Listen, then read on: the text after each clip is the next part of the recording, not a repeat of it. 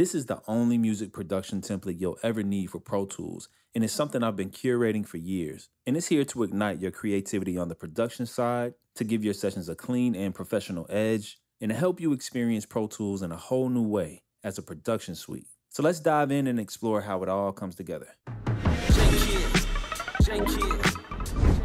Today I'm going to show you everything about my personal music production template in Pro Tools. And I am using the latest version 2025.6, and this is actually the same file that I've been using and tweaking since 2005 throughout the many evolutions of Pro Tools. And this has been the canvas behind everything that I've produced in my entire career. And this template is built around reimagining Pro Tools as a production suite. We have some new features in Pro Tools, the biggest one being the new integration with Splice. And I do have a separate video talking about that integration, but I just wanted to share this template with you guys and showcase how to actually utilize it and how this can really maximize your experience in Pro Tools, especially on the production side. So without further ado, let's jump right in. So we have my template pulled up here, and the basis behind this template is to offer not only a faster and more optimized workflow, but also to give yourself as a producer more control over your session, the ultimate control actually. And I'm gonna define what that means, but to all of you who are not Pro Tools users,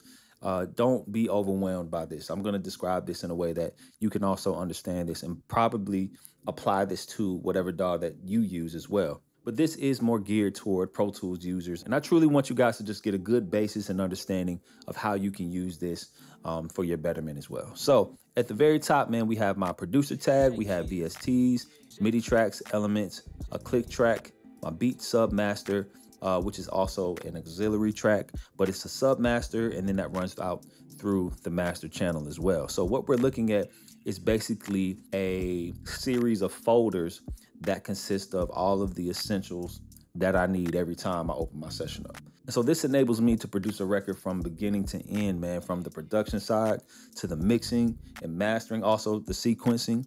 And it also leaves room to have a little bit more professionalism when I'm sending out these sessions to engineers. It's all organized. It really helps keep the integrity of the music. All right, so let's dive in a little bit further and let's open up these folders, man. I have my tag, of course, VSTs, MIDIs, elements, and the rest you can see.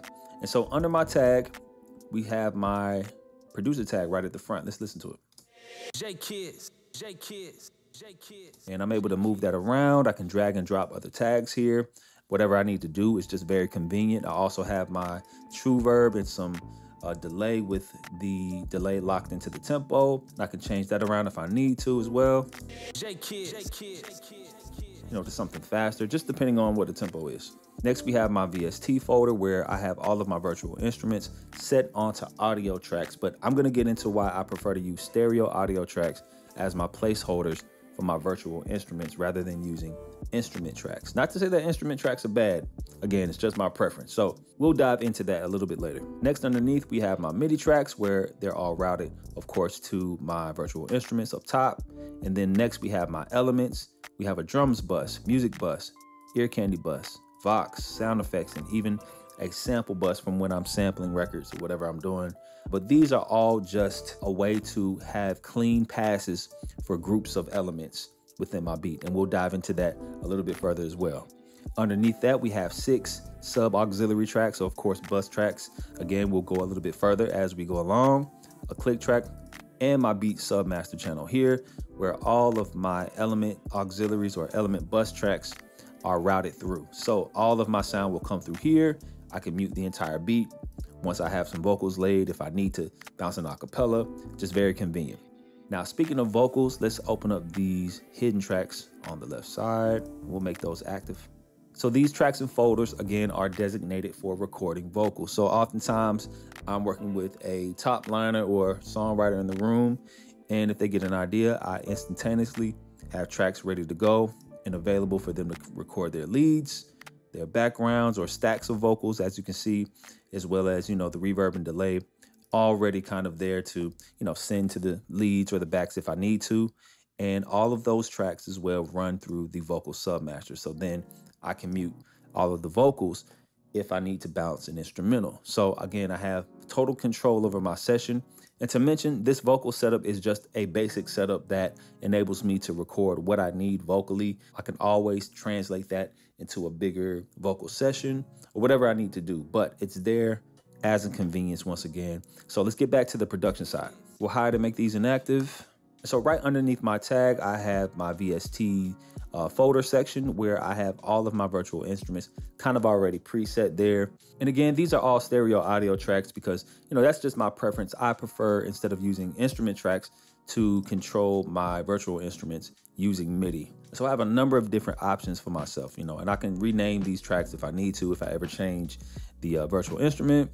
And let's open up this contact here. So what I like to do is set up these first 5 or 6 VST tracks for my drum programming, and I use Contact for that. So we have it set up, as you can see, on these first 6 VST tracks.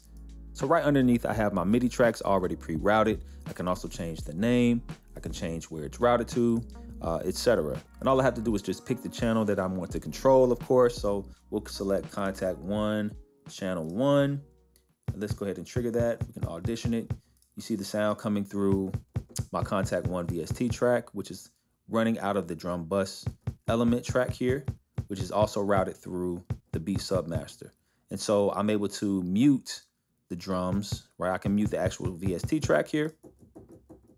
I can mute the drum bus track, or I can mute the beat submaster. And so everything is set up to have control on both a micro and a macro level. That means not only muting things, but also automating things. If I want to automate some things on the actual VST track, I can. If I want to automate it on the entire drums that's happening, I can. If I want to do the entire beat, I can do that also. And this all rings true for every other virtual instrument that you see up here, as well as every other MIDI track that you can control. You can do all of that in there just like that. So we just lay this down, just like that. Now, what about the musical elements? The same thing. We have Keyscape pulled up here. We're already routed through Keyscape on the MIDI track. So let's control that for a second. We can see that it's coming through not only the VST track here, or the virtual instrument track, but it's also coming through the music bus and the beat submaster as well. So I can mute, mute, mute. So again, it's almost like 3 different levels of control when it comes to your elements. And whether it's myth or not, I've always believed that I've gotten cleaner mixes and better quality music from just having clean passes, man. Everything kind of separated like this really goes a long way in terms of the sound quality. And if we want to simply change one of these virtual instruments, let's just open up the DX7. Let's swap that out for the CZ, just like that. If I wanted to change the name, I can go Arteria 2, I can go CZ. Just like that. Now we pull it up on our MIDI track. We just find Arteria CZ, go to channel 1 and control it. So let's go back down to our elements section where we see the sub bus 1 through 6. And these are, again, auxiliary tracks or bus tracks, and how we can use these, right? What these are designated for. And so let's pretend we recorded some cymbals over our drums. So let's bring these up real quick to our drums, and let's import a couple of like crash cymbals. And so we have some crash cymbals already imported, as you can see. Let's just kind of drag these over. Let's pretend we have a song going on and we're sequencing these out at different places where we want these to perform. And I already have these 3 routed out through the drums bus because they are part of the drums family. So that's cool. There's nothing wrong with that, right? Let's just say we want to put some reverb on these crash cymbals to give it a little bit more room effect. Let's pull up the True Verb. And there we have it. We have True Verb on all 3. Still nothing wrong with that. It's not overloading my computer. Everything's still good to go, right? Well, for me, I love using these sub buses as my binding agent to grouping smaller groups of sounds. And so instead, I would have it look more so like this. Taking off both of those True Verbs, and let's just drag it down to sub bus 1. We'll route this to sub bus 1 here. We'll rename that to cymbals, and then we'll route this out to the drums bus. Now, all three. So now I'm able to control all three of them simultaneously with the effects, with panning and volume, or I can do it individually. It just gives me an extra step in controlling certain parts of my music. And so again, I have these cymbals here, and I can also group other things. I could use cymbals. I could do things like claps and hand claps and things of that nature, or percussion instruments. And it just gives you that extra grouping, that layer of grouping throughout your music. You can also do it for music if you have, groups of strings or whatever it is. It just gives you that autonomy to be able to control so much within your session on the production side. So that's pretty much the basics of my template on a blank canvas. I'm gonna open up a track real quick just to show you guys a little bit more on how to utilize it. All right, so we have a full track open. Let's just take a listen real quick. J Kids, J Kids, J Kids.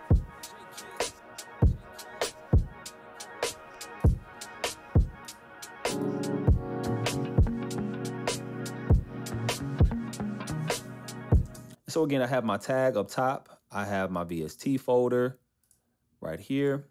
I have my MIDI tracks, which is inactive.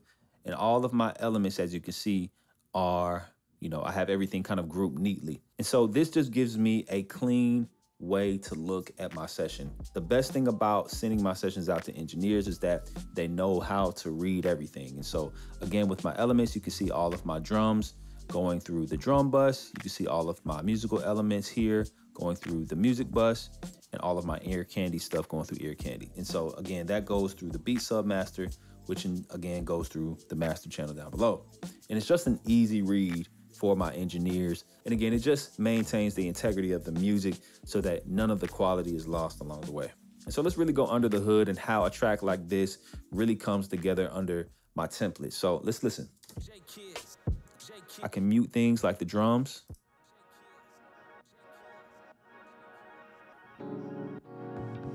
Just music. Let's bring it back. Let's mute the music real quick. Ear candy. So now we just have the drums.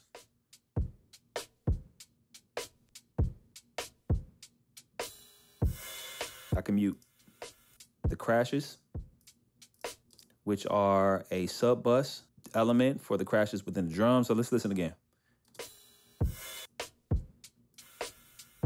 And usually when I'm completely done with the track, I'll take this MIDI and convert it to audio so that then I can send out the session to the engineers or whoever will be mixing it. But since it's on my system, I like to just kind of keep the MIDI open just in case I need to lay something else down. On these tracks, I can still go up to my VSTs, my virtual instruments, and I can still change out the virtual instrument if I need to. It's very convenient, like I said, man, to having everything in front of me that I need to produce a record. So again, I'll take this MIDI and commit them fully to audio once I'm completely done with the track. And so this is pretty much what a finished product looks like in my sessions. Really organized, everything is named, color-coded. The tracks are color-coded as well so that you know what you're looking at. Just an easy read for everybody. And let's just say we're ready to record some vocals. I can open this up just like I showed you earlier. And now we have tracks ready to go for some vocals. And again, once I have vocals here, I'm able to mute the entire vocals to create the instrumental, or I can mute the entire track to create the acapella and leave the vocals open. So again, ultimate control over your entire session from beginning to end. Now, lastly, let me show you what my template looks like once you purchase it from my website. All right, so another blank canvas here, and this is just what it looks like as soon as you download it.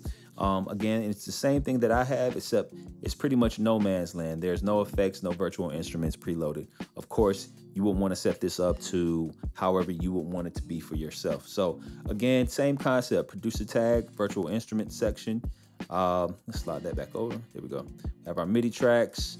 Of course, we have our elements. We have our sub buses, click, beat sub master, excuse me. And right below, we have our vocals as well, which are still inactive. So it's all there. And again, another thing that I have is comments to help you guys, some tutor comments by each of these tracks, just kind of detailing its utilization and setting it up yourself. You can do little things like going ahead and dragging in your producer tags,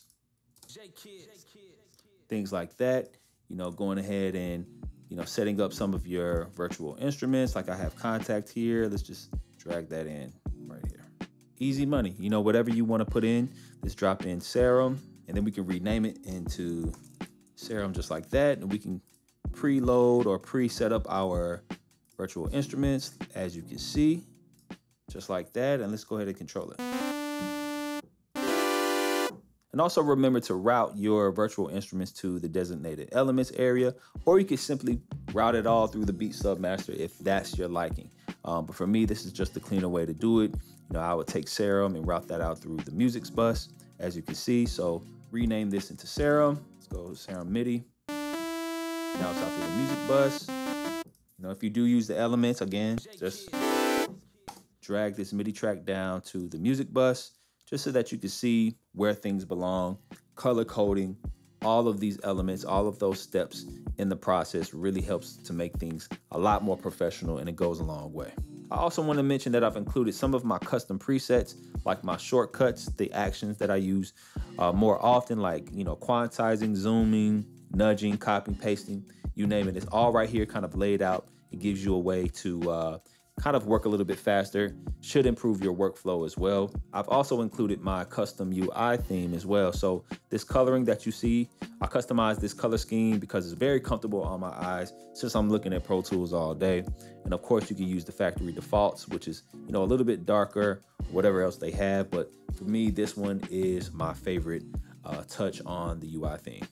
And lastly, I do have a short video showing you how to install everything on your computer. And so if you're interested, go to jkidsmusic.com, and it's all there. Check it out. I hope this video was helpful along you guys' journey in production and Pro Tools. Like this video, man. Subscribe to the channel. Leave a comment for your boy. And I'm going to see you guys in the next one. Peace.